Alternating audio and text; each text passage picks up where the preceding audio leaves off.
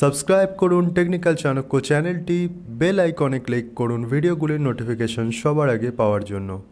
বন্ধুরা, বর্তমানে আমরা স্মার্টফোনের মাধ্যমে অনেক গুরুত্বপূর্ণ কাজ করে থাকি। সেক্ষেত্রে একটি সঠিক স্মার্টফোন পছন্দ করা আমাদের জন্য খুবই গুরুত্বপূর্ণ। আমাদের মধ্যে অনেকেই প্রায় কয়েক মাসের ব্যবধানে বা কয়েক বছরের ব্যবধানে আমরা আমাদের স্মার্টফোনকে আপগ্রেড করতে থাকি। এই মুহূর্তে মোবাইল ম্যানুফ্যাকচারিং কোম্পানিগুলো ভারতবর্ষের মার্কেটে কয়েক সপ্তাহের ব্যবধানে বা কয়েক মাসের ব্যবধানে নতুন নতুন মোবাইল ফোন লঞ্চ করছে। সেক্ষেত্রে যখন আমরা একটি নতুন মোবাইল ফোন চয়েস করতে যাই, আমরা হয়ে যাই কনফিউজ কোন মোবাইল ফোন আমাদের নেওয়া উচিত, কী স্পেসিফিকেশন সেখানে থাকা উচিত। এই ভিডিওটি দেখতে থাকুন। আমি আপনাদের সাথে সহজভাবে বিশ্লেষণ করেছি আমরা একটি মোবাইল ফোন কেনার আগে কী কী স্পেসিফিকেশান আমাদের অবশ্যই দেখে নেওয়া উচিত। নমস্কার বন্ধুরা, আমার নাম সফটওয ঘোষ। আপনারা দেখছেন বাংলা ভাষার প্রথম প্রযুক্তিগত চ্যানেল টেকনিক্যাল চাণক্য, যেখানে আমি আপনাদের সাথে বর্তমান সর্বশেষ প্রযুক্তিগুলি সহজতর উপায়ে বিশ্লেষণ করে থাকি। চলুন তাহলে জেনে নেওয়া যাক সেই গুরুত্বপূর্ণ স্মার্টফোন স্পেসিফিকেশনগুলি, যেগুলি আমাদের একটি মোবাইল কেনার আগে অবশ্যই দেখে নেওয়া উচিত।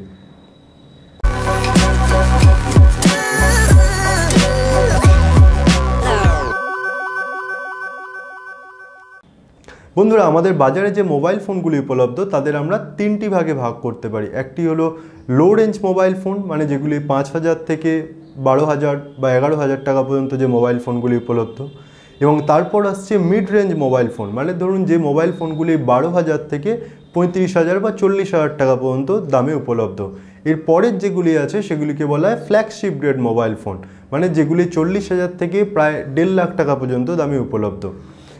এই যে ফ্ল্যাগশিপ গ্রেড মোবাইল ফোনগুলি হয় সেগুলিতে সবসময় টপ স্পেসিফিকেশানই উপলব্ধ থাকে, এবং যে লো গ্রেড মোবাইল ফোনগুলি হয় সেই মোবাইল ফোনগুলি সাধারণত আমাদের নেওয়া উচিত না।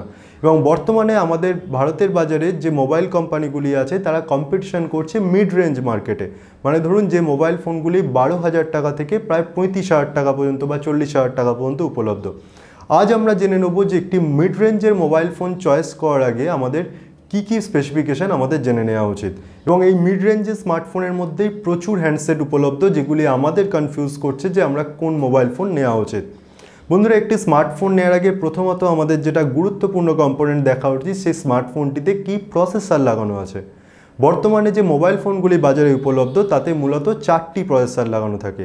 একটি হচ্ছে কোয়ালকমের স্ন্যাপড্রাগন প্রসেসর, একটি হচ্ছে মিডিয়াটেকের হিলিও প্রসেসর, তৃতীয় হচ্ছে স্যামসাংয়ের এক্সিনোস প্রসেসর, চতুর্থ হচ্ছে হাওয়াই বা অনারের কিরিন প্রসেসর। এর মধ্যে যদি আপনি স্যামসাংয়ের কোনো মোবাইল ফোন নেন সেখানে আপনি এক্সিনোস প্রসেসর ছাড়া অন্য কোনো প্রসেসর পাবেন না, বা যদি হাওয়াইয়ের ফোন নেন বা অনারের কোনো ফোন নেন সেখানে আপনি কিরিন প্রসেসরের বাইরে কোনো প্রসেসর পাবেন না। এছাড়া যে মোবাইল ফোনগুলি বাজারে উপলব্ধ তাতে কিছু মোবাইল ফোনে মিডিয়াটেকের প্রসেসর লাগানো থাকে, কিছু মোবাইল ফোনে কোয়ালকমের স্ন্যাপড্রাগন প্রসেসর লাগানো থাকে। সুতরাং আমাদের মোবাইল ফোন নেওয়ার আগে আমাদের জানতে হবে যে আমাদের প্রসেসরগুলি কত ন্যানোমিটার বেস। কখনো হয়তো দেখবেন 7 ন্যানোমিটার বেস, কখনো হয়তো 10 ন্যানোমিটার বেস, 12 ন্যানোমিটার বেস বা 14 ন্যানোমিটার বেস প্রসেসর মিড রেঞ্জের মোবাইল ফোনগুলিতে সাধারণত উপলব্ধ থাকে। এর মধ্যে সেই প্রসেসরগুলি উন্নত যে প্রসেসরগুলিতে সবচেয়ে কম ন্যানোমিটারের ভ্যালু আছে। যেমন ধরুন 12 ন্যানোমিটার প্রসেসরের থেকে অবশ্যই 10 ন্যানোমিটার প্রসেসর একটু বেটার হবে, বা 10 ন্যানোমিটারের থেকে 7 ন্যানোমিটার বেস প্রসেসর একটু বেটার হবে। এরপর ন্যানোমিটারের পর আমাদের যেটা দেখতে হবে আমাদের প্রসেসরগুলির মধ্যে কতগুলি কোর আছে। আপনাকে দেখবেন যে প্রসেসর আছে সেই প্রসেসরেই আপনি দেখছেন কোয়াড কোর প্রসেসর আছে, বা হেক্সা কোর প্রসেসর আছে, বা অক্টা কোর প্রসেসর আছে। এই ক্ষেত্রে প্রসেসরগুলি যতগুলি কোর বেশি হবে, মানে যে প্রসেসরগুলিতে 4টি কোর আছে সেই প্রসেসর থেকে যে প্রসেসরতে 6টা কোর বা হেক্সা কোর আছে বা অক্টা কোর আছে সেই প্রসেসরটি তত ভালো হবে। তাহলে প্রথমত দাঁড়ালো কত ন্যানোমিটার বেস প্রসেসর, দ্বিতীয়ত আসছে কতগুলো কোর আছে, এরপরে আছে হচ্ছে সেই প্রসেসরের ক্লক স্পিড। আপনি দেখবেন যে লেখা থাকে 2.4 গিগাহার্টজ প্রসেসর বা 2.0 গিগাহার্টজ প্রসেসর। এই ক্ষেত্রে যত গিগাহার্টজ স্পিড বেশি হবে তত আপনার প্রসেসরটি উন্নত। সুতরাং একটি প্রসেসর নেওয়ার আগে আপনি 3টে জিনিস দেখবেন, সেই প্রসেসরটি কত ন্যানোমিটার বেস প্রসেসর, দ্বিতীয়ত হচ্ছে সেই প্রসেসরটিতে কটি কোর আছে, তৃতীয় হচ্ছে সেই প্রসেসরটির স্পিড কত। যত কম ন্যানোমিটার হবে তত প্রসেসরটি ভালো, যত কোর বেশি হবে তত প্রসেসরটি ভালো, এবং যত গিগাহার্টজ স্পিড বেশি হবে তত প্রসেসরটি জানবেন আপনার ভালো। প্রসেসরের পর সবচেয়ে গুরুত্বপূর্ণ হচ্ছে মোবাইল ফোনের ডিসপ্লে। আমাদের মোবাইল ফোনের ডিসপ্লে গুরুত্বপূর্ণ এই কারণে, কারণ আপনার মোবাইল ফোনে কত মেগাপিক্সেল ক্যামেরা আছে, সেই মেগাপিক্সেল ক্যামেরা দিয়ে আপনি যত ভালোই ফটো তুলুন, আপনাকে আলটিমেটলি সেই ফটোটি দেখতে হবে আমাদের ডিসপ্লেতে। বা আপনি যদি ফুল এইচডি ভিডিও রেকর্ড করেন, সেই ভিডিওটি আপনাদের দেখতে হবে আমাদের মোবাইল ফোনের ডিসপ্লেতে। সেক্ষেত্রে একটি ডিসপ্লে ভালো হওয়া সবচেয়ে বেশি গুরুত্বপূর্ণ। বর্তমানে বাজারে যে মোবাইল ফোনগুলি উপলব্ধ তাতে মূলত দু ধরনের ডিসপ্লে আছে, একটি হলো এলসিডি ডিসপ্লে, অপরটি হলো ওএলইডি ডিসপ্লে।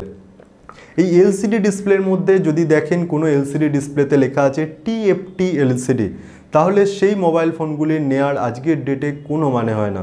আপনি অবশ্যই আইপিএস এলসিডি ডিসপ্লেগুলি চয়েস করবেন। আইপিএস এলসিডি ডিসপ্লেগুলির পরে আসছে হচ্ছে OLED display, organic LED display. এই ডিসপ্লেগুলির দাম সাধারণত বেশি হয়, মিড রেঞ্জেও একটুখানি বেশি দামের ফোনগুলিতে এগুলি উপলব্ধ থাকে, বা স্যামসাংয়ের মোবাইল ফোনগুলিতে এটি উপলব্ধ থাকে, কারণ ওএলইডি ডিসপ্লে বানায় হচ্ছে স্যামসাং। সুতরাং প্রথমত যখন কোনো ডিসপ্লে চয়েস করছেন, প্রথমত দেখবেন যে সেই ডিসপ্লেটি আইপিএস এলসিডি ডিসপ্লে না ওলেড ডিসপ্লে। যদি আইপিএস এলসিডি ডিসপ্লে হয় তাহলেও ভালো, আবার যদি ওলেড ডিসপ্লে হয় তাহলে আইপিএস এলসিডি ডিসপ্লের থেকেও ভালো। এরপর আপনি দেখবেন যে আপনার ডিসপ্লেতে যাতে স্ক্র্যাচ না হয়, সেক্ষেত্রে দেখবেন ডিসপ্লেতে বর্তমানকালে বিভিন্ন প্রোটেকশন লাগানো থাকে, gorilla glass 5, gorilla glass 6 protection লাগানো থাকে। এই ক্ষেত্রে গরিলা গ্লাসের ভ্যালু যত বেশি হবে, মানে গরিলা গ্লাস 5-এর থেকে গরিলা গ্লাস 6-এর প্রোটেকশন আপনি বেশি পাবেন। এরপর হচ্ছে ডিসপ্লের রেজলিউশন। বর্তমানে দেখবেন ডিসপ্লেগুলিতে লেখা থাকে 1080p/1920p ডিসপ্লে, অর্থাৎ এই ডিসপ্লেগুলিকে বলা হয় ফুল এইচডি ডিসপ্লে। কিন্তু এছাড়াও গুরুত্বপূর্ণ হচ্ছে আপনি দেখবেন যে ডিসপ্লেতে কত পিপিআই আছে, পিক্সেল পার ইঞ্চ।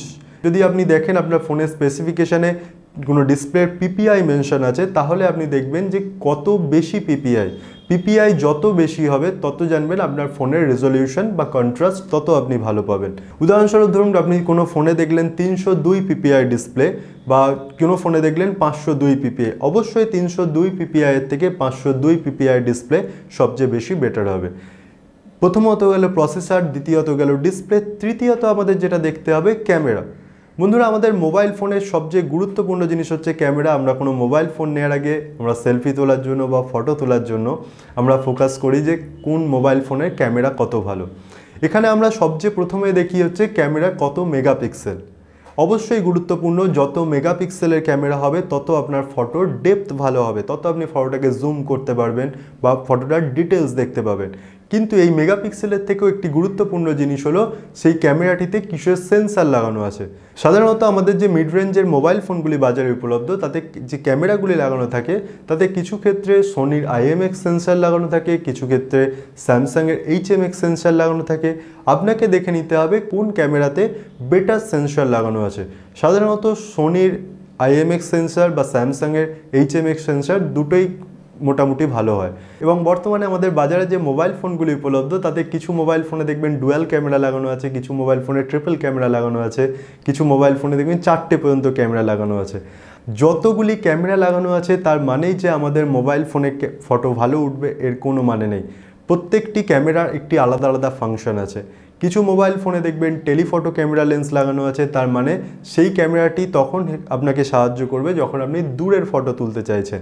যদি আপনার ভালো কালার কম্পোজিশনের ফটো তুলতে হয় তখন আপনার ডেপথ সেন্সিং ক্যামেরা কাজে আসে। এই প্রত্যেকটি কিন্তু আপনার প্রাইমারি ক্যামেরাকে হেল্প করার জন্য। সুতরাং আমাদের সবচেয়ে বেশি গুরুত্ব দেওয়া উচিত আমাদের মোবাইল ফোনের প্রাইমারি ক্যামেরাকে।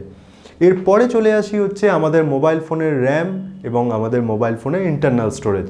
প্রথমেই বলে রাখি, আমাদের একটি ভুল কনসেপ্ট আছে, আমাদের মোবাইল ফোনের র্যাম যত বেশি হবে তত আমাদের মোবাইল ফোন ফাস্ট হবে। র্যামের সাথে মোবাইল ফোন ফাস্ট হওয়ার কোনো কানেকশন নেই। সুতরাং আজকের ভিডিওতে শুধু এটুকু জেনে রাখুন যে 4GB মোবাইল ফোনগুলি আছে সেগুলি স্ট্যান্ডার্ড।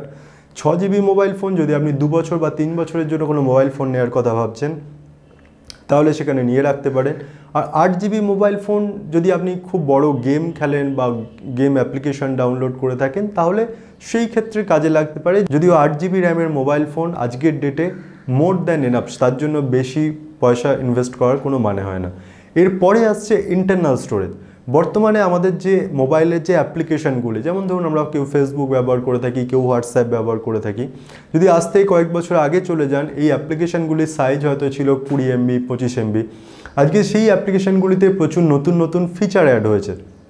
সেক্ষেত্রে প্রত্যেকটি অ্যাপ্লিকেশানের সাইজ দিনে দিনে বাড়ছে। আজকের ডেটে সেই mobile ফোনগুলিতে 64GB internal memory enough বা স্ট্যান্ডার্ড বলতে পারেন।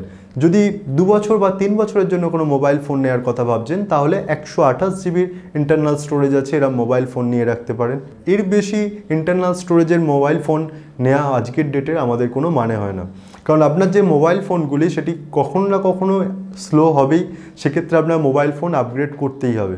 সেক্ষেত্রে আজকের ডেটে শুধুমাত্র বেশি র্যামের জন্য বা বেশি ইন্টারনাল স্টোরেজের জন্য বেশি টাকা ইনভেস্ট করার কোনো দরকার নেই। এছাড়াও আমাদের মোবাইল ফোনে আরও কিছু জিনিস আছে যেগুলি আমাদের মোবাইল ফোনে থাকা খুবই গুরুত্বপূর্ণ।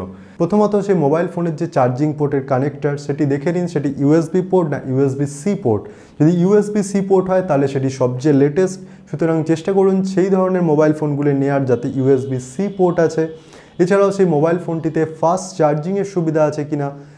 এবং দ্বিতীয়ত আমাদের বর্তমানের যে মোবাইল হ্যান্ডসেটগুলি তাতে 3.5 mm যে ইয়ারফোন জ্যাক সেটি আস্তে আস্তে প্রত্যেকটি মোবাইল ফোন থেকেই সরিয়ে দেওয়া হচ্ছে। সেক্ষেত্রে আপনি দেখে নিন আপনি যে মোবাইল ফোন চুজ করছেন তাতে 3.5 mm ইয়ারফোন জ্যাক বা হেডফোন জ্যাক আছে কিনা।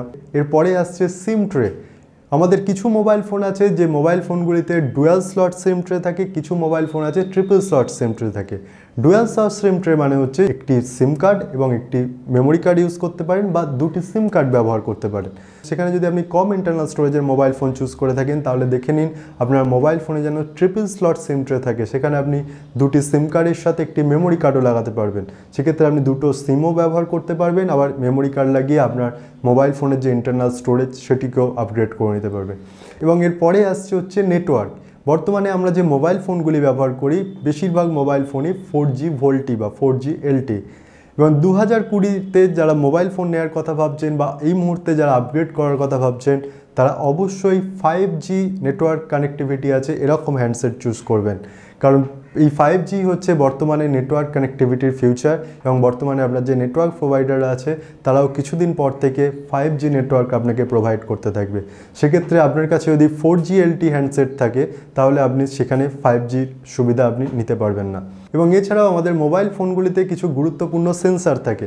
আজকের ভিডিওতে আমি শুধুমাত্র মোবাইলের সেন্সারগুলির নাম বলছি, দেখে নিন এই গুরুত্বপূর্ণ সেন্সারগুলি আপনার মোবাইলে আছে কিনা। এগুলি আপনার যে মোবাইলের বক্স আছে বা আপনার মোবাইলের যে ফিচার ডেসক্রিপশন দেখছেন সেখানে আপনি পেয়ে যাবেন। আপনি দেখে নিন আপনার মোবাইল ফোনে অ্যাক্সেলেরোমিটার সেন্সার আছে কিনা, আপনার মোবাইল ফোনে জাইরোস্কোপ সেন্সার আছে কিনা, আপনার মোবাইল ফোনে ম্যাগনেটোমিটার সেন্সার আছে কিনা। ম্যাগনেটোমিটার সেন্সার খুব গুরুত্বপূর্ণ, কারণ আপনি যদি প্লে স্টোর থেকে কোনো কম্পাস অ্যাপ্লিকেশন নামিয়ে ব্যবহার করতে চান সেক্ষেত্রে যদি আপনার মোবাইল ফোনে কম্পাসের সেন্সার না থাকে, ম্যাগনেটোমিটার সেন্সার না থাকে, সেক্ষেত্রে আপনি কোনো কম্পাস অ্যাপ্লিকেশন নামিয়েও আপনি ব্যবহার করতে পারবেন না। এছাড়াও দেখে নিন আপনার মোবাইল ফোনের সিকিউরিটির জন্য সেতে ফিঙ্গারপ্রিন্ট সেন্সর আছে কিনা। এবং এই বিষয়ে আরেকটি গুরুত্বপূর্ণ কথা যেটি বলার সেটি হচ্ছে বর্তমানে কিছু মোবাইল ম্যানুফ্যাকচারিং কোম্পানি ফেস আনলকের নামে কিছু পয়সা আমাদের থেকে বেশি নিচ্ছে। বর্তমানে মিড রেঞ্জের যে মোবাইল ফোনগুলি আছে তাতে ফেস আনলকের জন্য যে আলাদা হার্ডওয়্যার তার সুবিধা নেই, তারা সেলফি ক্যামেরাটিকেই সফটওয়্যারের মাধ্যমে ফেস আনলকের সুবিধা দিয়ে থাকে, যেটি একদমই সিকিউর নয়। সুতরাং শুধুমাত্র ফেস আনলকের জন্য বেশি টাকা ইনভেস্ট করে কোনো মোবাইল ফোন নেওয়ার কোনো মানে হয় না। সব থেকে শেষ এবং খুব গুরুত্বপূর্ণ, যখন কোনো মোবাইল ফোন নিচ্ছেন সেই মোবাইল ফোনে দেখে নিন যে অপারেটিং সিস্টেম আছে। বেশিরভাগ মোবাইল ফোনে অ্যান্ড্রয়েড অপারেটিং সিস্টেম, কিন্তু দেখবেন লেখা থাকে পাওয়ার্ড বাই অ্যান্ড্রয়েড, কারণ প্রত্যেকটি মোবাইল ম্যানুফ্যাকচারিং কোম্পানি তাদের অপারেটিং সিস্টেমগুলি নিজেদের মতো কাস্টমাইজ করে নেয়। সেক্ষেত্রে আপনি দেখুন যে অপারেটিং সিস্টেম আছে, সেই অপারেটিং সিস্টেমে আপনার ম্যানুফ্যাকচারিং কোম্পানি কিছু সময়ের ব্যবধানে সিকিউরিটি প্যাচের আপগ্রেড দিচ্ছে কিনা, বা লেটেস্ট যে অ্যান্ড্রয়েড ভার্সন আছে তার ওএসের আপগ্রেডেশনের গ্যারেন্টি দিচ্ছে কিনা। যে মোবাইল ফোনের অপারেটিং সিস্টেমে আপগ্রেড আসে এবং সিকিউরিটি ফিচারকে কিছুদিনের ব্যবধানে আপডেট করা হয় সেই মোবাইল ফোনগুলি আমাদের চুজ করা উচিত। এবং যখন কোনো মোবাইল ফোন নিচ্ছেন অবশ্যই দেখে নিন তার সার্ভিস সেন্টার ফেসিলিটি বা তার সার্ভিস কীরকম, কারণ বর্তমানে আমাদের সব মোবাইল ফোনগুলি 1 ইয়ার ওয়ারেন্টির সাথে আসে। সেক্ষেত্রে আপনার লোকালিটিতে বা আপনার শহরে যদি সেই মোবাইল ফোনের সার্ভিস সেন্টার না থাকে তাহলে আপনার ওয়ারেন্টি থাকা সত্ত্বেও আপনি মোবাইল ফোনটিকে কোনোভাবেই রিপেয়ার করতে পারবেন না। বাস বন্ধুরা, আজকের ভিডিওটি এ পর্যন্তই। ভিডিওটি ভালো লাগলে ভিডিওটি লাইক করুন এবং টেকনিক্যাল চাণক্য চ্যানেলটিকে সাবস্ক্রাইব করুন, কারণ আগামী দিনগুলিতে আজকের ভিডিওতে যে বিষয়গুলি সম্বন্ধে আমি কথা বলেছি প্রত্যেকটি বিষয় সম্বন্ধে একটি আলাদা আলাদা ভিডিও বানিয়ে আমি আপনাদের সামনে উপস্থাপনা করব। এবং এই ভিডিওটি বন্ধুদের সাথে শেয়ার করুন, চেনা পরিচিত মানুষদের সাথে শেয়ার করুন, কারণ আপনার আশেপাশে যদি কোনো চেনা পরিচিত মানুষ এই মুহূর্তে মোবাইল ফোন আপগ্রেডের কথা ভাবে এই ভিডিওটি তাকে সহায়তা করবে একটি সঠিক মোবাইল ফোন চয়েস করার জন্য। এবং আজকের ভিডিও সম্পর্কে কোনো প্রশ্ন থাকলে সেটিও ভিডিওর নিচে কমেন্টসে আমাকে জানাতে পারেন। জয় হিন্দ, বন্দে মাতরম, নমস্কার।